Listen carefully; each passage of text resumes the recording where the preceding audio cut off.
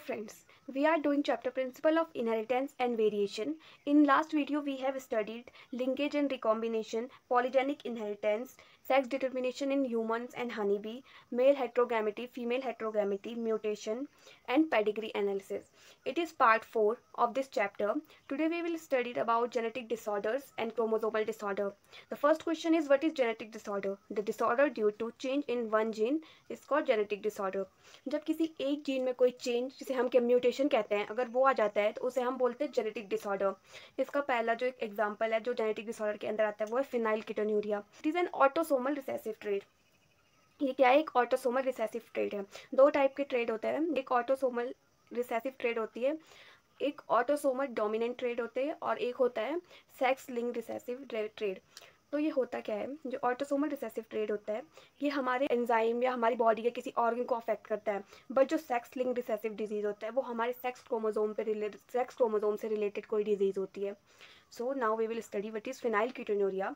The affected individual lacks an enzyme that converts the amino acid phenylalanine into triosine. तो इसमें जो individual affect होता है उसके पास एक एंजाइम नहीं होता है. कौन सा एंजाइम? फिनाइल एलानाइन एक अमीनो एसिड है, उसको कन्वर्ट करते हैं टायरोसिन में. As a result this phenyl alanine is accumulated and converted into phenyl pyruvic acid and other derivative.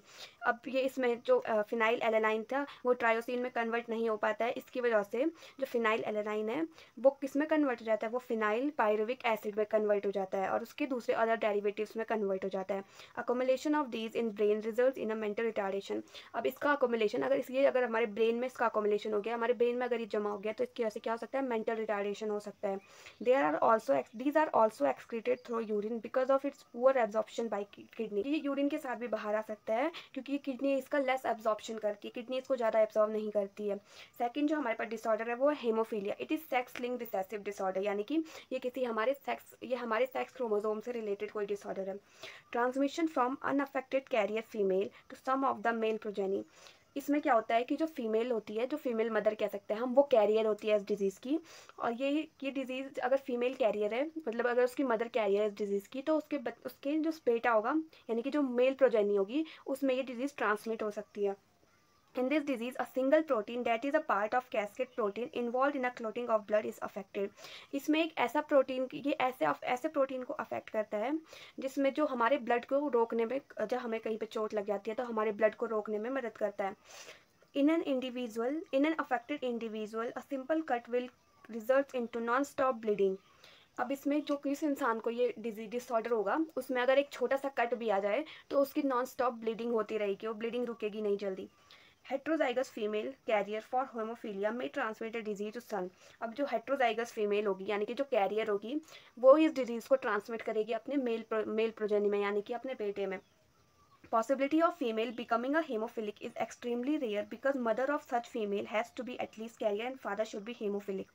अब हमने बात कर दी कि सन को तो ट्रांसमिट करेगी जो मदर कैरियर होगी, बट वो उसकी मदर कैरियर है और उसके पापा हेमोफिलिक हैं तो उसको चांसेस हैं हेमोफीलिया होने के उसकी डॉटर को, यानी कि फीमेल प्रोजेनी को.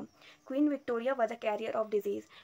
इस डिजीज़ की कैरियर थी क्वीन विक्टोरिया. क्वेश्चन बहुत बार आता है कि who was the carrier of haemophilia. So queen Victoria was the carrier of disease. Third जो डिसऑर्डर है वो है colour blindness. It is sex linked recessive disorder, यानी कि ये भी हमारे सेक्स क्रोमोसोम से रिलेटेड कोई डिसऑर्डर है. डिफेक्ट इन आइदर रेड और ग्रीन कोन ऑफ द आई. ये डिफेक्ट कहाँ होगा? हमारे रेड और ग्रीन कोन होगा जो आई में, उसमें होगा ये defect. Results in failure to discriminate between red and green colour. अब जिसको ये डिसऑर्डर होगा वो पर्सन डिस्क्रिमिनेट यानी कि डिफरेंस नहीं कर पाएगा रेड और ग्रीन कलर में. Defect due to mutation in certain gene present in x chromosome. अब ये किसकी वजह से होता है कि एक्स क्रोमोसोम में जो जीन होगा उसमें कुछ म्यूटेशन आ जाता है, इसलिए डिफेक्ट होता है. It occurs in 8% of male and 0.4% of female. जो कलर ब्लाइंडनेस है मेल्स में होती है और 0.4% फीमेल्स में होती है. Because of the gene that lead to colour blindness are on x chromosome. अब ऐसा क्यों होता है कि मेल में इतने ज़्यादा चांसेस हैं कलर ब्लाइंडनेस होने के लिए और फीमेल में सिर्फ 0.4%? ऐसा इसलिए है क्योंकि जो जीन है, मतलब जो जीन जिसमें कोई म्यूटेशन आ गया है वो जीन हमारे प्रेजेंट है एक्स क्रोमोसोम में. और हमने देखा होगा जो मेल होता है उसमें होता है XY क्रोमोसोम और जो सेक्स क्रोमोसोम और फीमेल में होता है XX क्रोमोसोम. अब इसमें अगर एक्स को हो गया तो इसके साथ कोई रिसेसिव या दूसरा इसका पार्टनर एक्स पार्टनर नहीं है, यानी कि इसके साथ सिर्फ वाई है, तो इसके चांसेस ज़्यादा है अफेक्ट होने के। अब इसमें अगर एक एक्स को होता है लेकिन हमारे पास दूसरा एक्स बचा हुआ है, इसलिए यहाँ पे कम चांसेस है। The son of career women has 50% chances to have this disease. अब इस वुमेन का, यानी कि जो कैरियर वुमेन होगी, उसके सन को ये डिजीज होने के 50% चांसेस है। The mother is herself not colour blind because gene is recessive. अब जो कैरियर मदर है वो उसको खुद कलर ब्लाइंड नहीं होगी। क्यों नहीं वो कलर ब्लाइंड होगी? क्योंकि जो ये जीन है जिसमें म्यूटेशन आया है वो रिसेसिव जीन है, and it's affect is suppressed bye her matching dominant normal gene. और इस रिसेसिव जीन के इफेक्ट को, इस रिसेसिव जीन में जो म्यूटेशन आ गया है उसके इफेक्ट को सप्रेस किया है किसने? डोमिनेंट जीन ने। If mother is carrier and father is color blind, then daughter will have disease. अगर मदर कलर ब्लाइंड है, अगर मदर कैरियर है और फादर कलर ब्लाइंड है तो उसकी डॉटर को भी ये डिजीज हो सकता है। अब है sickle cell anaemia. Sickle cell anaemia it autosomal link recessive trait. ये हमारी किसी सेक्स क्रोमोसोम से रिलेटेड डिजीज नहीं है। Transmitted from parents to offspring when both the parents are carrier of the gene. ये ट्रांसमिट होती है parents to offspring when both the parents, जब दोनों पेरेंट्स क्या होंगे? इस डिजीज के कैरियर होंगे। Defect cause by substitution of glutamic acid by valine eight 6th position of the beta globin chain of the haemoglobin molecule. ये defect कैसे होता है?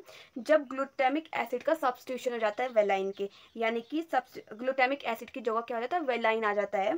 कहाँ पे? Eight 6th position of beta globin chain. Beta globin chain के 6th position पे। अब किसकी beta globin chain? Haemoglobin molecule की बीटा ग्लोबिन चेन के 6th पोजीशन पे ग्लूटामिक एसिड के बदले वेलाइन आ जाता है। Substitution of amino acid in the globin protein results due to single base substitution at 6th codon of beta globin gene from GAG and GUG. Substitution of amino acid in globin protein results due to इसमें क्या है? Single base substitution हुआ है। Glutamic acid को किसने substitute किया है? Valine ने सब्सटीट्यूट किया, यानी कि सिंगल बेस सब्सटीट्यूशन हुआ है। कहाँ पे? 6th codon of beta globin gene from GAG to GUG. The mutant hemoglobin molecule undergo polymerization under low oxygen tension, causing the change in a shape of RBC from biconcave disc to elongated sickle-like structure. अब जो ये haemoglobin molecule है जिसमें mutation हुआ है, जिसमें change हुआ है, वो पॉलीमराइजेशन अंडरगो करता है अंडर लो ऑक्सीजन टेंशन, और इसकी वजह से क्या होता है? जो आरबीसी का शेप होता है वो चेंज हो जाता है, वो बाइकनकेव डिस्क से इलोंगेटेड सिक्कल लाइक स्ट्रक्चर हो जाता है। यानी कि पहले उसका स्ट्रक्चर अगर ऐसा था तो अब वो ऐसा हो जाता है। Disease is controlled by single pair of allele HBA and HBS। अब इस डिजीज के हम कह सकते हैं, इस डिजीज के जीनोटाइप क्या है? इस डिजीज के जीनोटाइप है HBA and HBS। The homozygous individual for HBS, that is HBS and HBS show disease phenotype. अगर किसी पर्सन का जीनोटाइप HBS और HBS शो हो रहा है तो यानी कि उस पर्सन को डिजीज है। Heterozygous HBA and HBS appear unaffected but the carrier of disease। अगर किसी पर्सन के अंदर हमें इस डिजीज का जीनोटाइप दिखने को मिलता है HBA एंड HBS, तो इसका मतलब वो पर्सन सिर्फ इस डिजीज का कैरियर है, ना कि उसको डिजीज हो रखी है। But the carrier of disease, 50% probability of transmission of the mutant gene to the progeny। अब पेरेंट्स से प्रोजेनी में ये डिजीज ट्रांसफर होने के 50% चांसेस हैं। Now thalassemia, it is autosomal linked recessive blood disease transmit from parents to offspring when both the parents are unaffected carrier of the gene। ये transmit होती है parents to offspring when both the parents are carrier of this disease. जब दोनों parents क्या होते हैं? Career होते हैं डिजीज के। The defect due to either mutation और deletion which ultimately results in reduce rate of synthesis of one of the globin chain. ये डिफेक्ट होता है किसकी वजह से? म्यूटेशन और डिलीशन के वजह से, जिसकी वजह से क्या होता है कि जो बीटा ग्लोबिन चेन होता है उसका सिंथेसिस कम हो जाता है। हमारी बॉडी में 2 टाइप की बीटा ग्लोबिन चेन होती है, एक अल्फा एंड बीटा चेन। तो उनका सिंथेसिस क्या होता है? जो रेट ऑफ सिंथेसिस होता है वो रिड्यूस हो जाता है। This causes formation of abnormal haemoglobin molecule resulting into anaemia.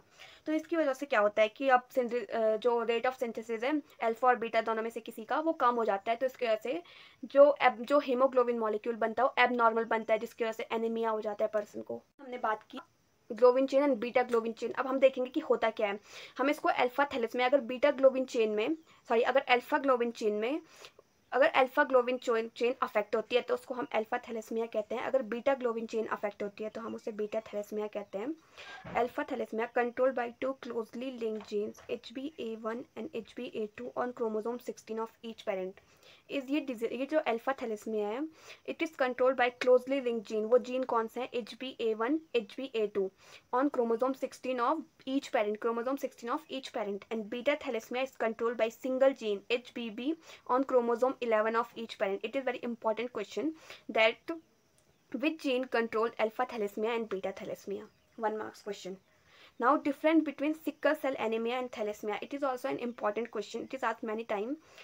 Now sickle cell anemia or thalassemia. Sickle cell anemia is a qualitative problem of synthesis and incorrect functioning globin. इसमें क्या होता है कि ये क्वालिटेटिव प्रॉब्लम है जिसमें कि जो सिंथेसिस होता है वो एक इनकरेक्ट टाइप का ग्लोबिन मॉलिक्यूल बन जाता है, एक इनकरेक्ट टाइप का हीमोग्लोबिन मॉलिक्यूल बन जाता है। Thalassaemia it is quantitative problem less of synthesis of few globin molecule. इसमें ये क्वांटिटेटिव प्रॉब्लम है, इसमें जो सिंथेसिस होता है ग्लोबिन मॉलिक्यूल का वो कम होता है। Now chromosomal disorder. Now what is chromosomal disorder? Disorder due to change in entire chromosome. Genetic disorder वो था कि जब सिर्फ एक जीन में कोई चेंज आ रहा था उसे हम कह रहे थे genetic disorder. But chromosomal disorder जब पूरे क्रोमोसोम में कोई चेंज आ जा रहा है तो उसे हम बोलते हैं क्रोमोसोमल डिसऑर्डर। इसकी डिसऑर्डर पढ़ने से पहले हम कुछ टर्म्स सीखेंगे। क्या होता है aneuploidy? Failure of segregation of chromatids during cell division cycle. Failure of segregation of chromatids यानी कि क्रोमेटिड्स सेग्रेट नहीं हो जाते हैं, सेग्रेट नहीं हो पाते हैं सेल डिवीजन के टाइम पे, तब उस कंडीशन को हम बोलते हैं एनोप्लॉइडी। जिसकी वजह से क्या हो जाता है? गेन या लॉस हो जाता है क्रोमोसोम में, या तो एक क्रोमोसोम ज़्यादा आ जाता है, एक क्रोमोसोम कम आ जाता है। इसका एग्जाम्पल है down syndrome. Now polyploidy. Failure of cytokinesis after telophase stage of cell division results in an increase in a whole set of chromosome in an organism. यानी कि failure of cytokinesis after telophase stage in cell division. What is cytokinesis? Division of cytoplasm of parental cell into daughter cell, यानी कि cytoplasm का parent के cytoplasm का divide होना into 2 daughter cells, इसे हम बोलते हैं cytokinesis after telophase stage of cell division. इसकी वजह से क्या होता है? Increase in whole set of chromosome in an organism. पूरे एक क्रोमोसोम के सेट का इंक्रीज हो जाता है। This condition is often seen in plants. Now trisomy or monosomy, when additional copy of chromosome may be included or an individual or an individual may lack one of any one pair of chromosome. Trisomy और monosomy ये होता है कि जब किसी chromosome की या तो एक एडिशनल कॉपी आ जाती है या फिर उसकी एक कॉपी लैक करती है, तो उसे हम बोलते हैं ट्राइसोमी और monosomy. Now types of chromosomal disorder. First is Down syndrome, genetic disorder due to presence of additional copy of chromosome 21. Genetic disorder किसकी वजह से होता है? Presence of additional copy of chromosome 21 chromosome 21 की एडिशनल कॉपी की वजह से ये डिसऑर्डर होता है। इसे हम बोलते हैं trisomy of 21, represented as 2n+1। It is important question, how down syndrome disorder is represented, that is 2n+1। Disorder first discovered by Langdon Down in 1866. The affected individual is short, stuttered with small round head, furrowed tongue, partially open mouth, palm is broad. यहाँ पे symptoms बताए हैं affected individual के कि उसके क्या क्या symptoms होंगे। तो उसकी शॉर्ट हाइट होगी, स्मॉल राउंड हेड होगा, फ्यूरोड टंग होगी, यानी कि सूखी हुई टंग होगी, पार्शली ओपन माउथ, उसका मुंह आधा खुला होगा, उसकी जो पाम होगी, उसकी हथेली होगी वो ब्रॉड होगी। Physical, psychomotor and mental development is retarded. उसका जो डेवलपमेंट होगा वो क्या होगा? रिटार्डेड होगा, यानी कि उसका डेवलपमेंट डिक्रीज हो जाएगा उसके डेवलपमेंट में। What is लाइनफेल्टर syndrome? Genetic disorder cause due to the presence of an additional copy of x chromosome results in karyotype of 47XXY।